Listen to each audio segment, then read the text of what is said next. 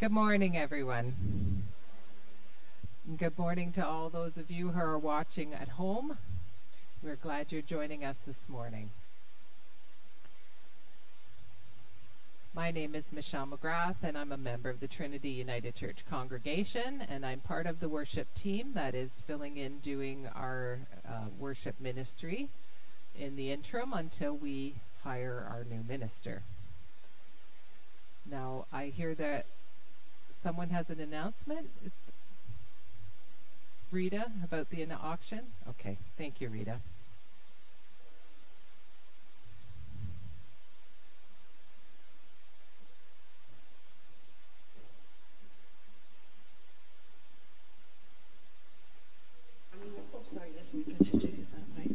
Good morning, everyone, here and at home.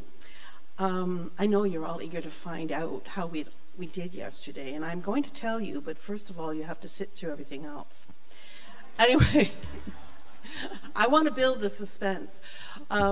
Trinity did really well. You guys take direction when I said bid often and bid well. You did. And that's great. That's really, really great for our support of our refugee family. And I don't think Doug knew just how valuable nor how popular his buns are.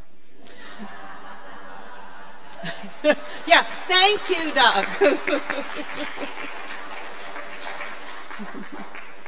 A few other thank yous to our youth helpers, Addie and Brandon. They were great. And our teen helper, Joey, I think he might be thinking about a different line of work. Maybe as he gets older. He did really, really well. And by the end of the auction, I think he could have taken over from my role. And to the rest of the committee, I give my heartfelt thanks. That's Marge and Cliff Martin, Janet McQueen, Norm and Tina, and I know who they're on the committee. Harvey, my co-chair, and I'm afraid I get really emotional because this was a huge step for me. And I thank you all for being so supportive of me as an individual and the committee in the work that we did and the work that they did as well. And last but not least, I need to thank Jim Griffin for his amazing auctioneering. Amazing.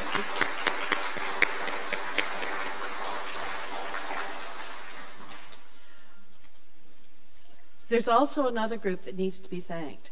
The ones who worked in the kitchen. That's the Soul Sisters who did the coffee and muffins and the UCW who did the lunch. And the reason they need to be thanked is they donated all of their proceeds back to the auction. And that was amazing. Thank you. And their proceeds were $343.80. Now, can I think of anything else to say?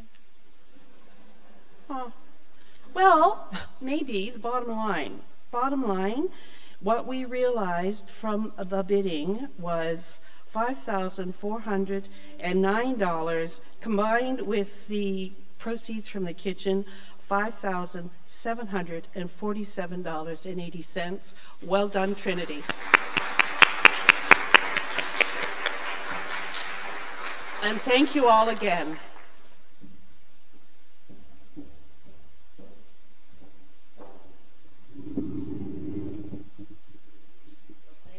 To Rita and the committee, that's wonderful news. and a great boost for the refugee families' expenses.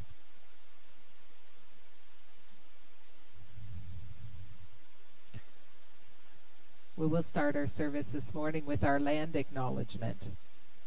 For thousands of years, Indigenous people have walked on this land.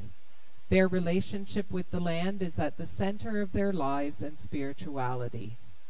As we come into worship this morning, we recognize that Trinity United Church is located on the traditional territory of the Haudenosaunee, Anishinaabe, and Attawandarog peoples who have cared for this land since time immemorial.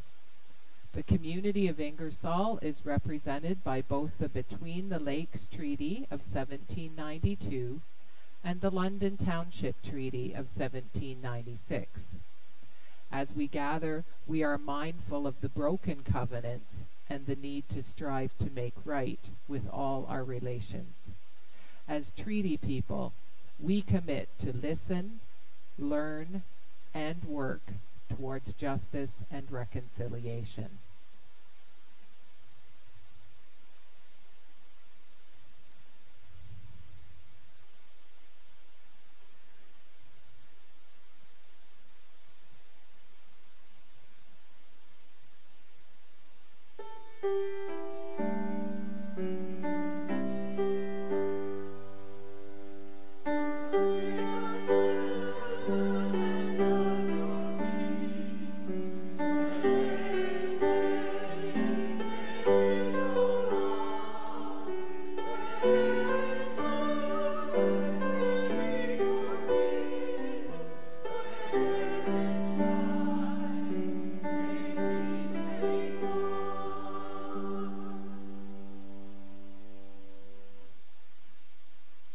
Join with me in our responsive call to worship. We gather this morning as the church. We bring our joys and our triumphs. We bring our disappointments and sorrows. We bring our enthusiasm and zeal. We bring our doubts and our questions.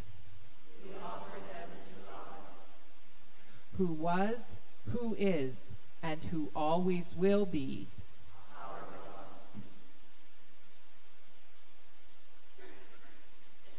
And we will read together our opening prayer.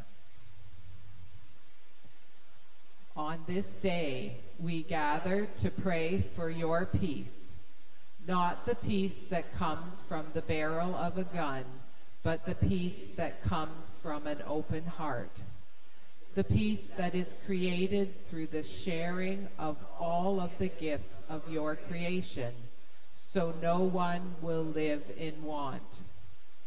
The peace revealed when we welcome the stranger and greet them as a friend, rather than seeing them as someone to be feared.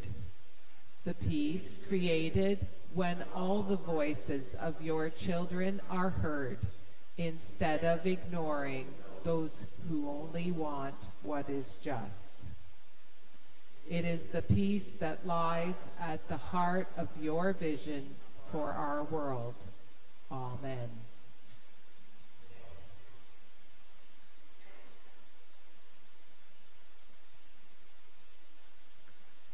Okay. Yeah, I want to do it with the children this morning, if that's okay. Thank you.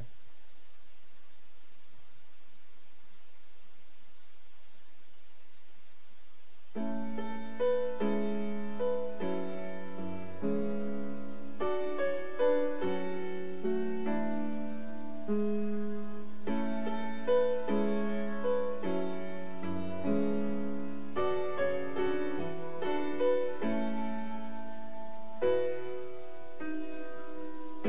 ancient walls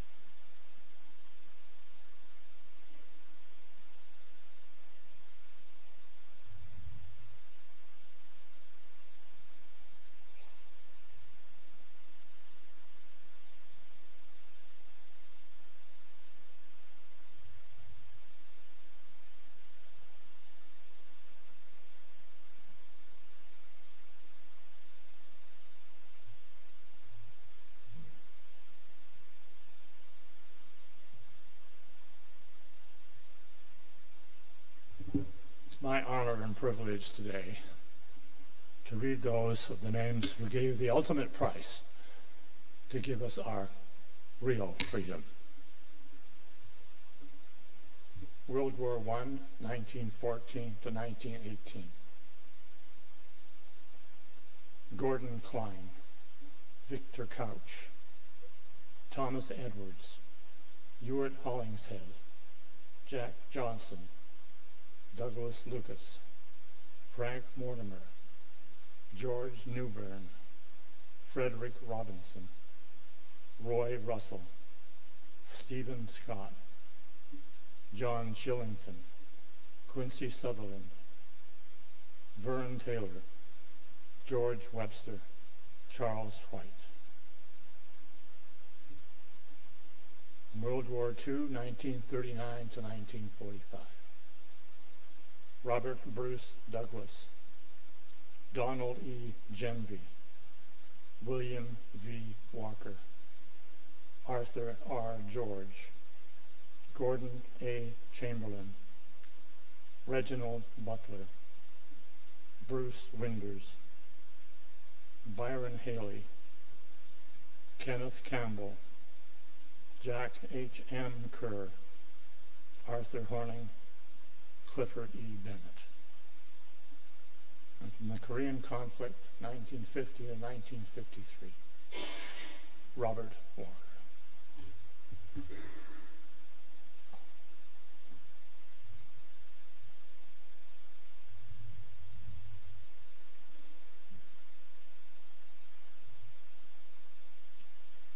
They shall not grow old, as we that are left shall grow old.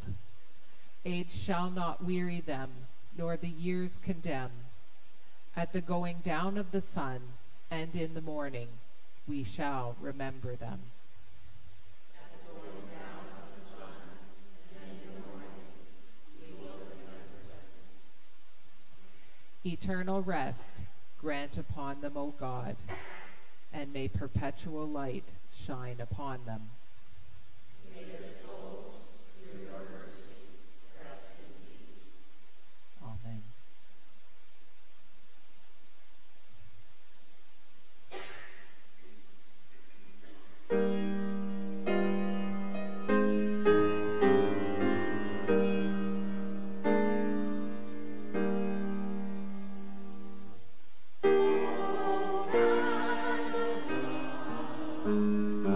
Oh,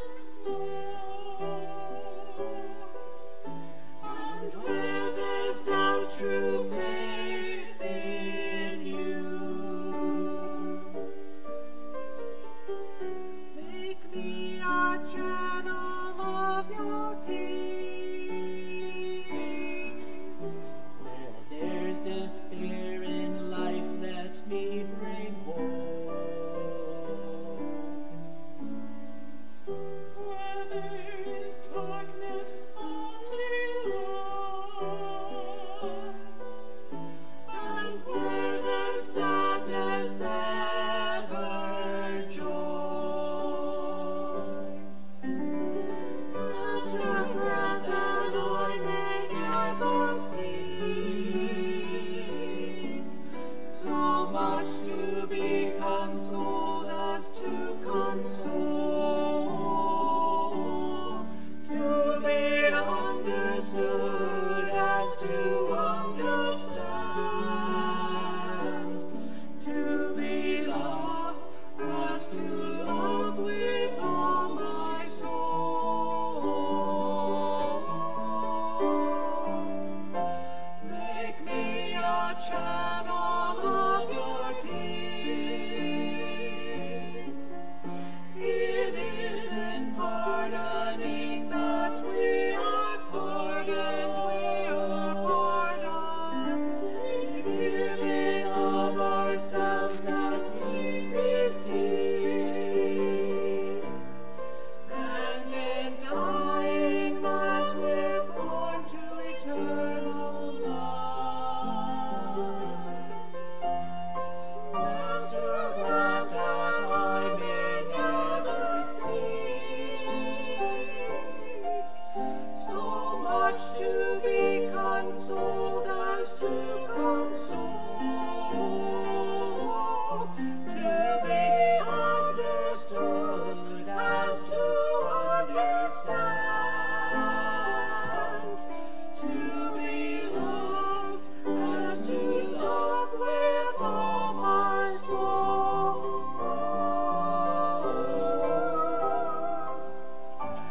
Make me a channel of your peace. Where there is hatred, let me bring your love. Where there is injury, your pardon, Lord. And where there's doubt, true faith in you.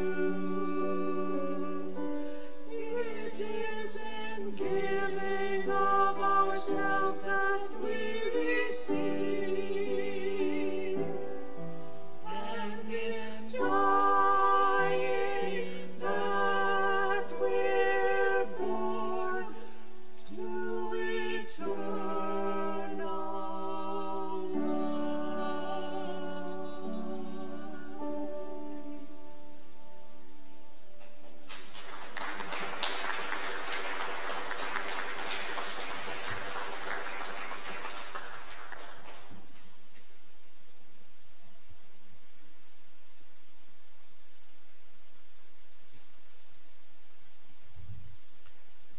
And now it's time for our scripture reading.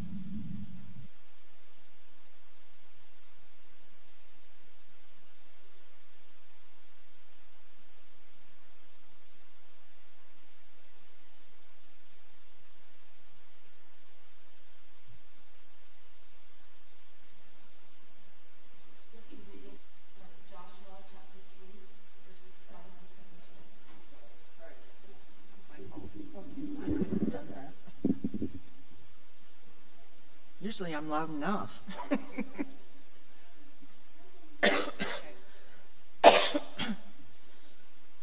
Today the Lord told Joshua, I will give you great honor so that all Israel will know that I am with you, just as I am with Moses. Instruct the priests who are carrying the ark to stop at the edge of the river. Then Joshua summoned all the people and told them, come and listen to what the Lord your God has said. Today you are going to know for sure that the living God is among you, and that he will, without fail, drive out the Canaanites, the Hittites, the Hivites, the Perizzites, the Girgashites, Amorites, and Jebusites, all the people who now live in the land you will soon occupy. Think of it, the ark of God, who is Lord of the whole earth, will lead you across the river. Now select 12 men, one from each tribe, for a special task. When the priests who are carrying the ark touch the water with their feet, the river will stop flowing as though held back by a dam, and will pile up as though against the invisible wall. Now it was the harvest season, and the Jordan was overflowing all its banks. But as the people set out to cross the river, and as the feet of the priests who were carrying the ark touched the water at the river's edge. Suddenly, far up the river at the city of Adam, near Zarethan, the water began piling up as though against a dam, and the water below that point flowed on to the Dead Sea until the riverbed was empty. Then all the people crossed at a spot where the river was close to the city of Jericho, and the priests who were carrying the ark stood on dry ground in the middle of the Jordan and waited as all the people passed by.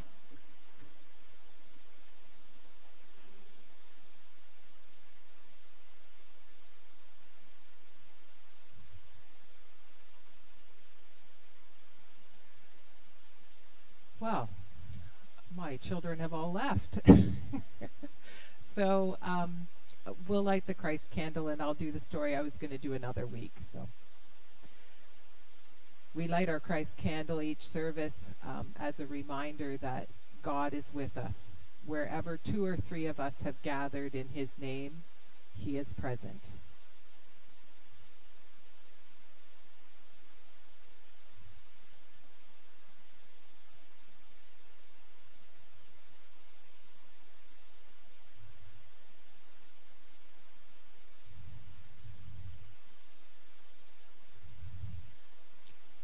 So this morning, we've been obviously remembering those who gave the ultimate sacrifice and celebrating Remembrance Day. It's more difficult to do a special service, I'm finding out, because there's elements that we don't normally incorporate into our service that are kind of throwing me for a loop. So my apologies that things are a bit out of order this morning.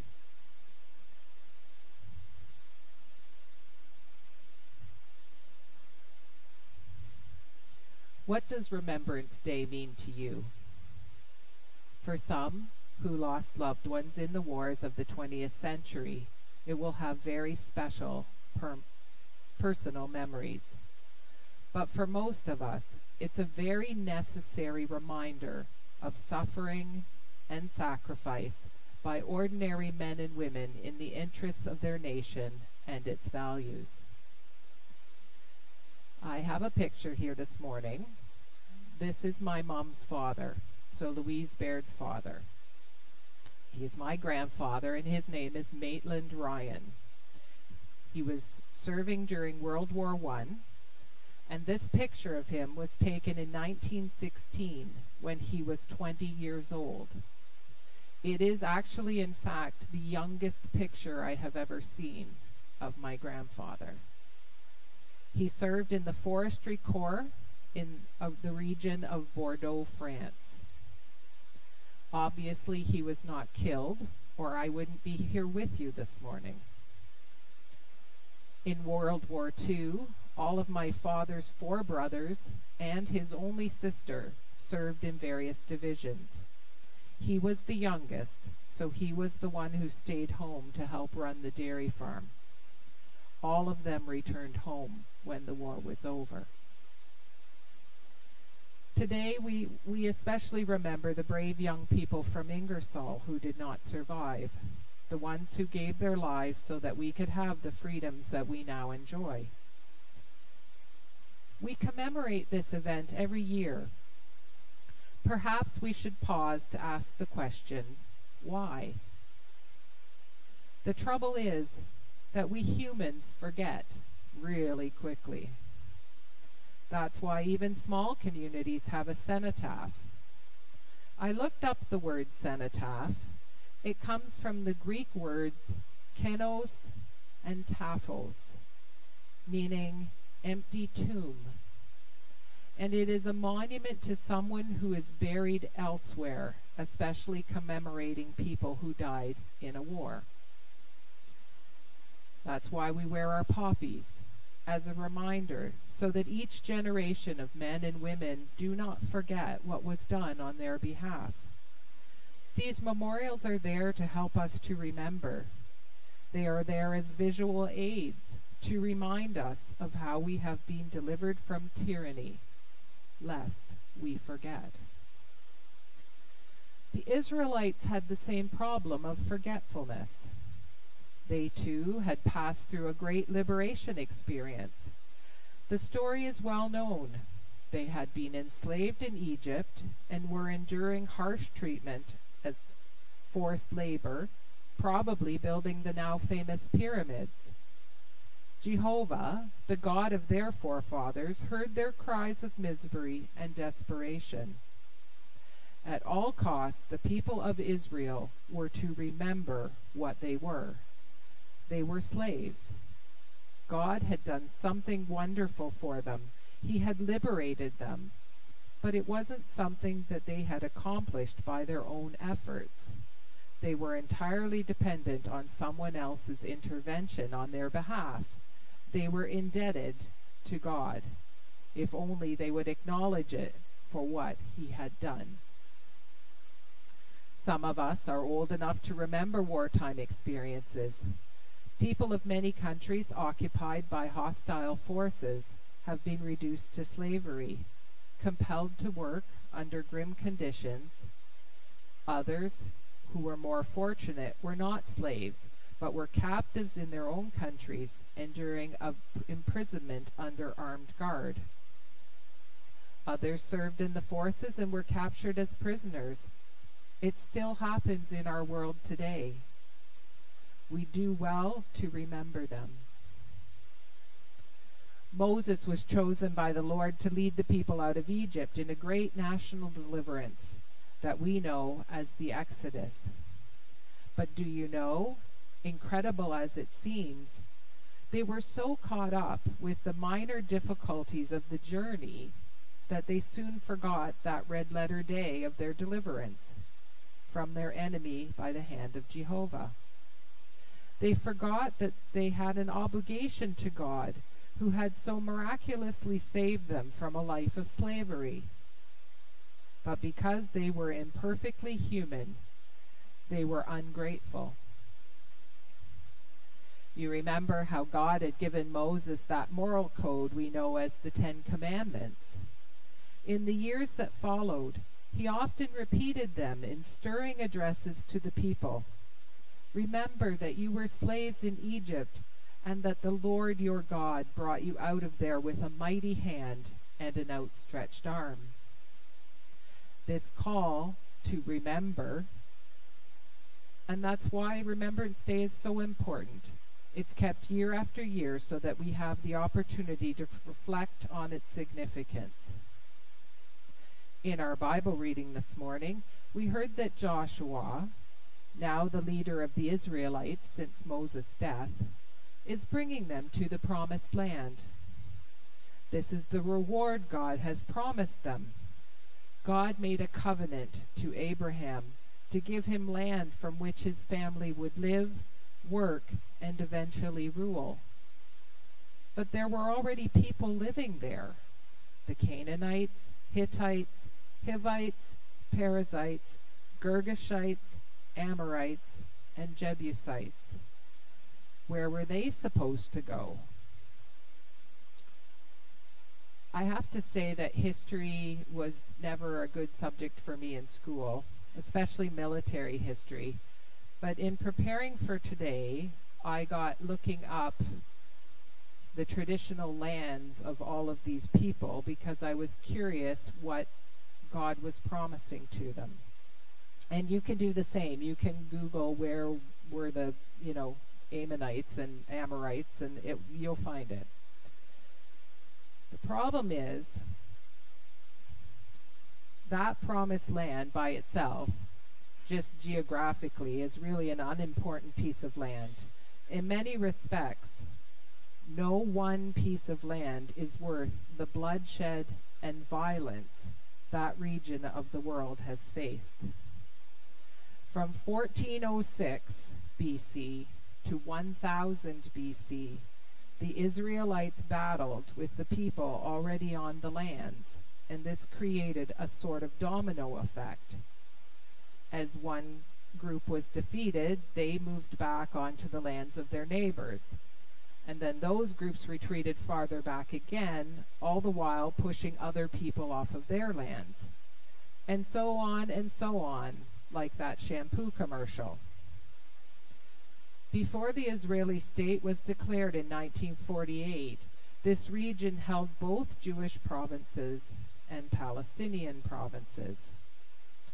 The problem is still being fought over today, because at various times this land has been promised to both groups, and it was promised to them that they would be the only one there, not sharing it with anyone else.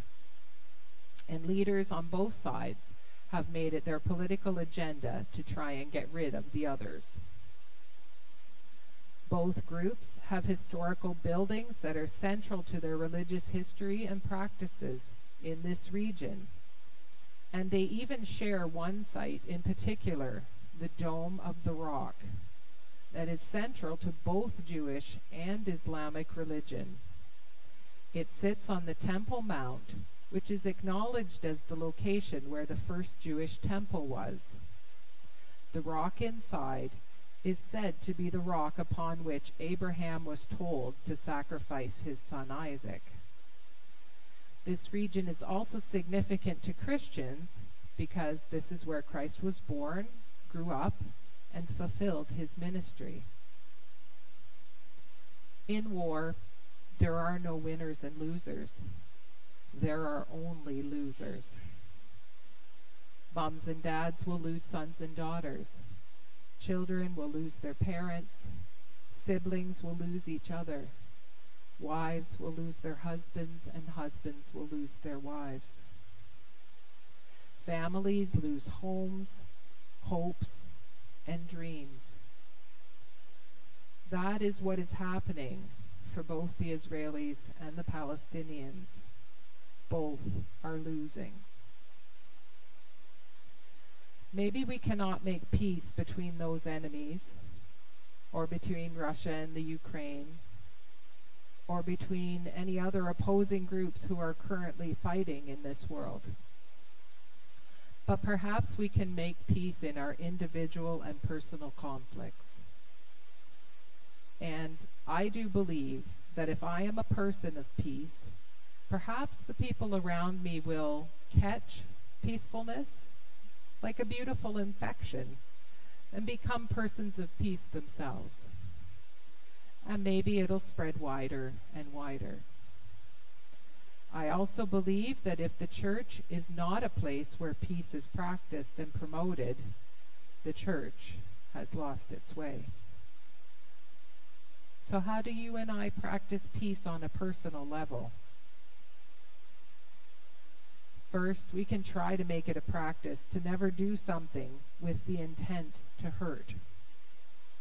No matter what the provocation, not to a person's face or behind their back, and that includes gossip. And because we are human and sometimes we do act or speak with intent to hurt, we then must apologize to the person and ask forgiveness from God. Secondly, we must learn to tame our own reaction to others. The golden rule is useful here. Treat others as you want them to treat you. Suppose someone makes me angry. If it had been the other way around, if I had made them angry, would I have wanted them to yell, "You idiot," at me? Or would I have liked it if they had started to gossip to others about how annoying I was? No, I would have hoped for a calm word in private, saying something like, "I got upset when you did that." Jesus says that when someone offends you, pray for them. Call down God's blessing upon those people. Jesus prays for those who persecute him. It's hard to ask God to bless a person unless you yourself wish good things for them. We can pray for those who are suffering in wars currently. We don't have to pick a side. Like I said, there are no winners. We can simply pray that all those involved will be granted peace and that their suffering and loss may end. We as Christians are first and foremost a people of peace. If we caught up in the evil of war, the Christian must choose the side which has the least evil and then must act with courage. The best of these people are held in our hearts and minds on Remembrance Day. Those who gave their lives for the benefit of others, who struggled to uphold the greater good and resist the greater evil. But our calling is to be people of peace, turning the other cheek, loving our neighbor as ourselves, and loving the Lord our God with all our heart, soul, mind, and strength. Amen.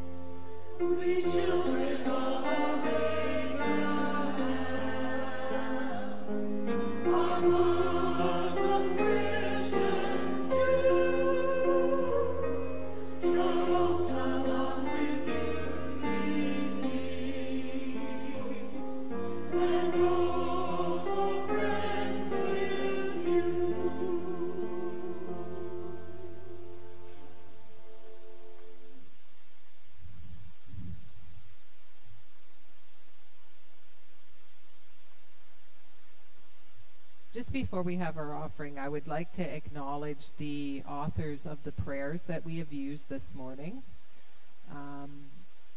Francis Fluck from Emo, Ontario.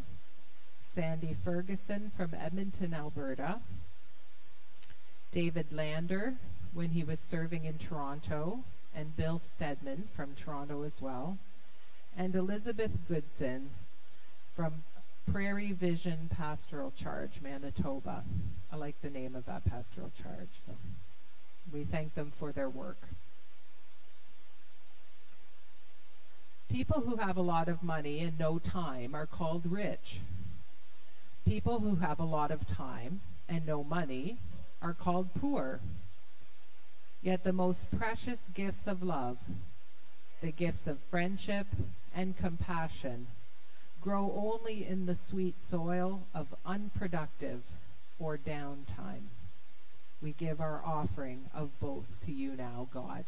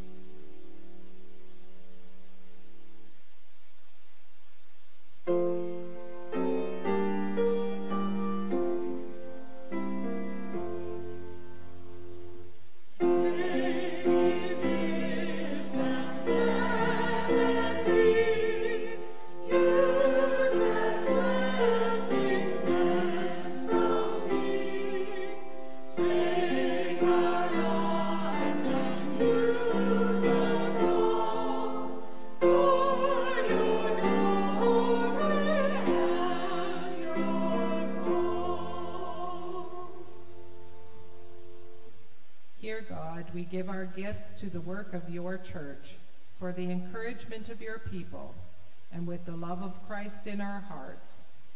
Bless our offerings and our service, we pray in Christ's name. Amen.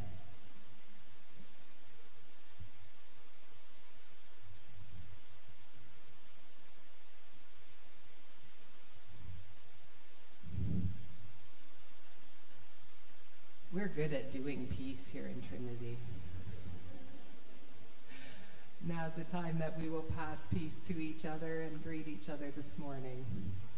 May the peace of Christ be with you. And also with you. Go now and pass the peace.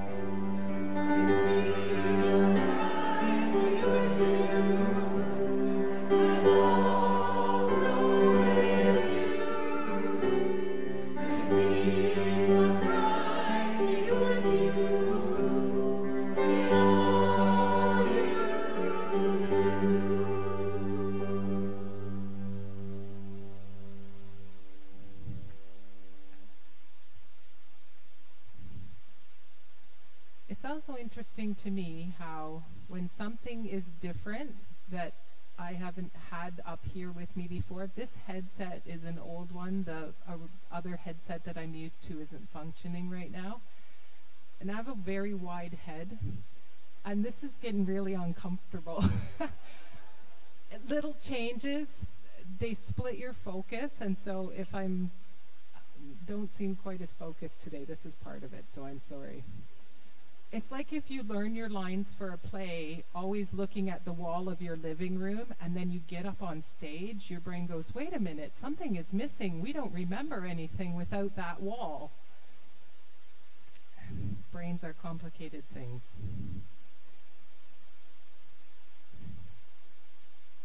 We'll bow now for the prayers of the people.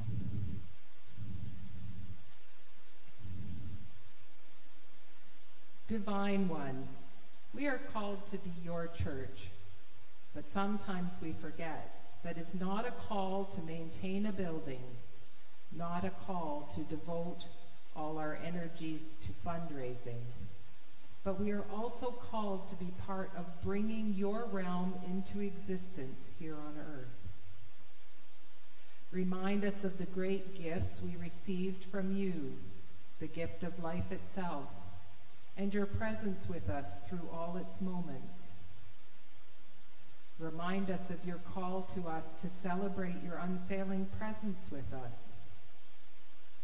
Remind us that you began the process of creating the universe almost 15 billion years before the first humans appeared, and that we are neither the center nor the pinnacle of your creation act. Remind us of your call to us to live with respect in creation. Remind us of those who live in poverty. Remind us of the homeless and those who live in substandard housing, even here in our own town.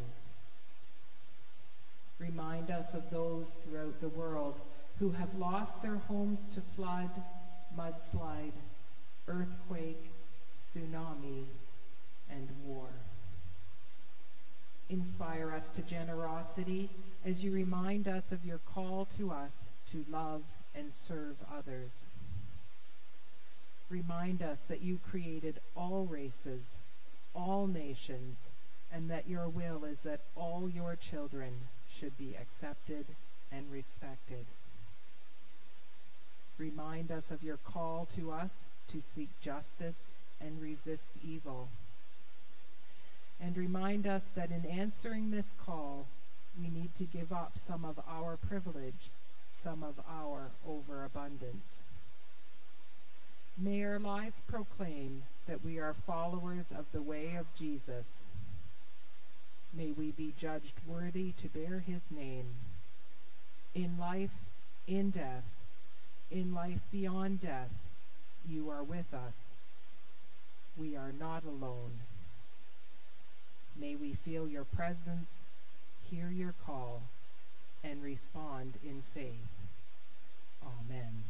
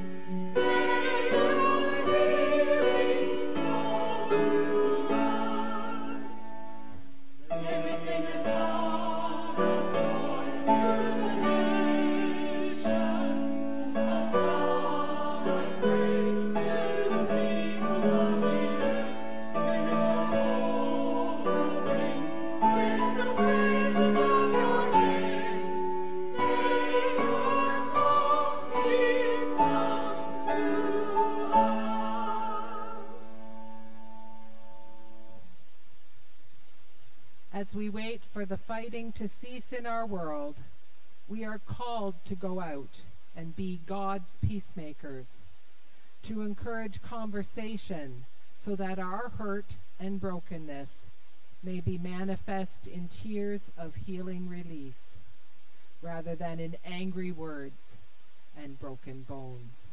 Go now.